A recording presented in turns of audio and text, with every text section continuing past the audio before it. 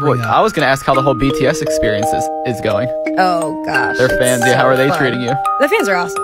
The ARMY are great. They're the most beautiful human beings. They're so awesome. Also, they're so poorly represented in culture as these like fangirl crazy, like mindless, and they're the opposite. They're like intelligent, they're funny, they're tasteful, they're charitable. Like, it's so crazy.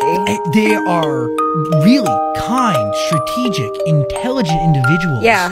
Who really, they're like the main promotional vehicle of BTS, to the point where they were buying billboards for them in major cities. I know. Like I know. I've never seen anything like it. It's really remarkable. It's really remarkable. They wanted to say thank you to me for something, and they organized something like charitable in my name.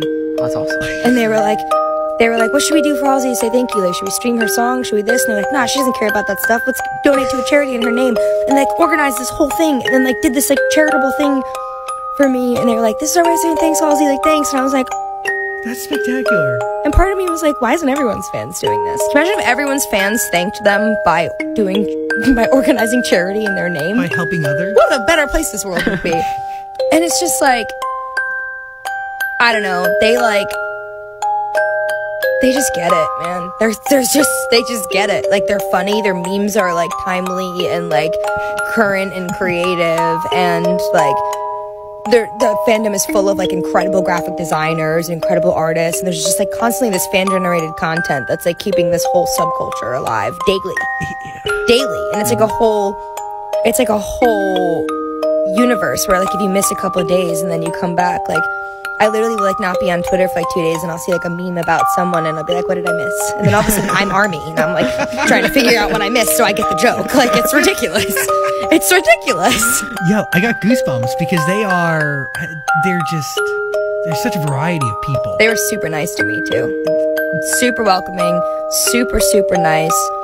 It was obviously a very intimidating thing getting involved with BTS because you know the power of ARMY, and like, you know how protective they are, and rightfully so, because this is a band that has been like taken advantage of in many ways.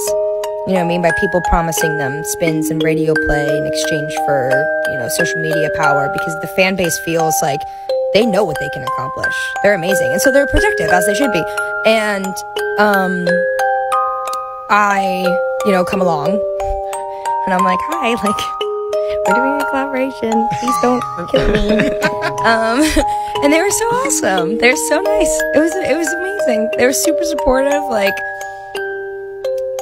I think they can tell it's really genuine.